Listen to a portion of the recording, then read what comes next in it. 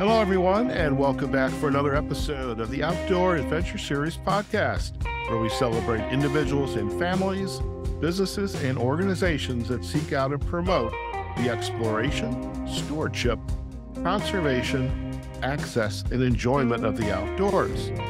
Our sponsor of today's episode is Gulf Shores and Orange Beach Tourism.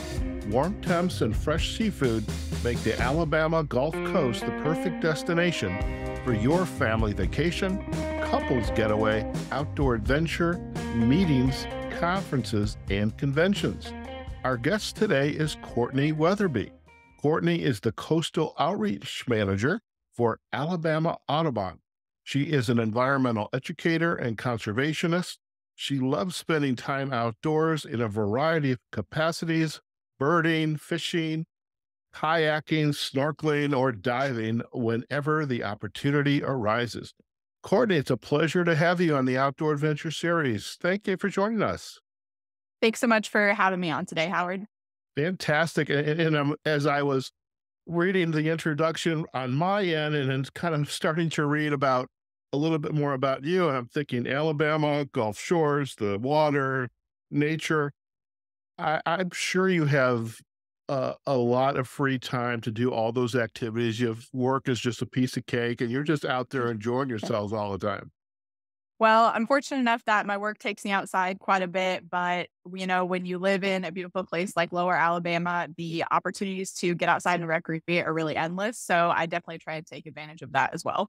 Fantastic. And I do have to admit, in the spirit of full disclosure, I lived in Alabama for a year a long time ago. Let's just say it was probably about half my life ago. We won't go into any more detail. But as I look back, even within that year, I did not take advantage of the outdoors and the wonderful nature, the water, the birding that Alabama had to offer. And I'm really excited to be able to get down there in September to explore. And so your interview today is just really going to help whet my appetite, and I'm sure my fellow outdoor writers, their appetite as well, to come down and enjoy South Alabama. So thank you again. Yeah, it'll be great to have you back and to introduce some new people to the best kept secret down here in Lower Alabama. Fantastic. And so what I'd love to do, if we can, before we kind of dive into Alabama Audubon and what your perspective is of why Southern Alabama, why Audubon, is just to learn a little bit more about you and your work. So tell us a little bit about your background. Okay, so I was born and raised in the great state of Nebraska. Go Big Red, go Huskers. And growing up, my dad is an avid angler and hunter and outdoorsman. And he and my mom both really gave my brother and I a lot of opportunity to explore the outdoors and figure out how we connect with nature. And while I enjoying the outdoors in a lot of different ways, I've always really been drawn to the water. And that led me to pursuing a major in college in marine biology. And when I tell people that, I get some like head tilts and some funny looks, and they're like, "How were you born and raised in Nebraska and you wanted to major in marine biology?" And I don't really have a great answer to it other than it was something that I was really drawn to. And I think it was kind of meant to be. So I went to a school in Missouri. Again, no ocean there, but we partnered with the University of Southern Mississippi. And so I spent all my summers down in Ocean Springs, Mississippi, and I was taking my marine science coursework. So that's how I got my background in marine science. And then after I graduated, I've been super fortunate to work in some incredible places that also afford me the opportunities to play a lot outside. Places like the Florida Keys, Charleston, South Carolina, Alaska, the Chesapeake Bay in Virginia. And I'm down here in Lower Alabama. And all of my jobs before this one were all about marine science education and conservation.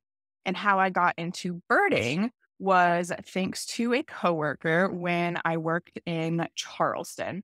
And I have to admit to people that when I first learned that like going out and looking at birds and identifying birds was a thing that people did, I wasn't really into it. I kind of wrote it off. but birding really snuck up on me. Okay. And I just like had all these opportunities to go out with some really incredible birders, some really great mentors of mine. And then all of a sudden I just would have one neat experience and then another. And then before I knew it, just bam, I was a birder. And now it is something that brings me a lot of joy. And it is just as big of a part of my career as anything else. And what drew me to this position with Audubon is that it puts science and conservation hand in hand with education.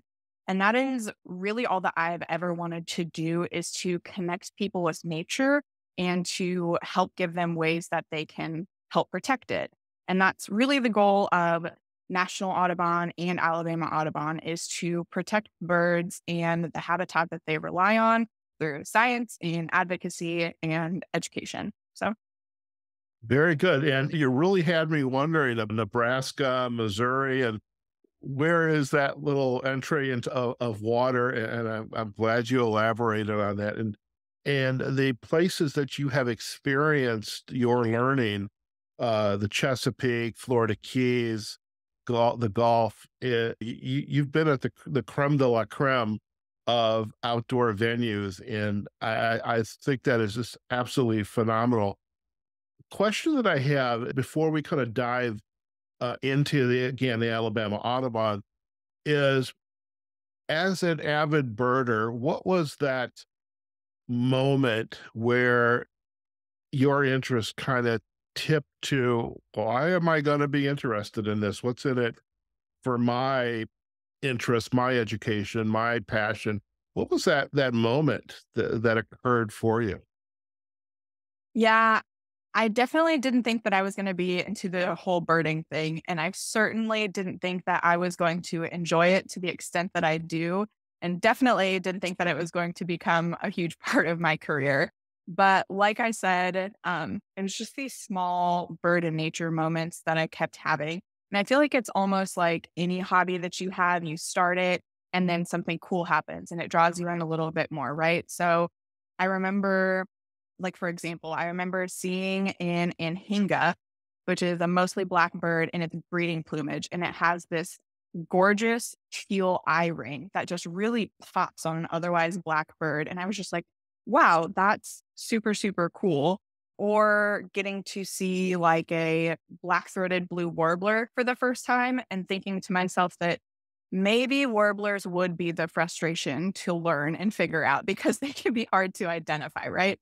So that was a big part of it. And then another kind of like funny thing that drew me into birding is that my coworker that was really into birding, she knew that I loved fish and marine invertebrates, right? And I just loved the diversity and the different adaptations and stuff like that.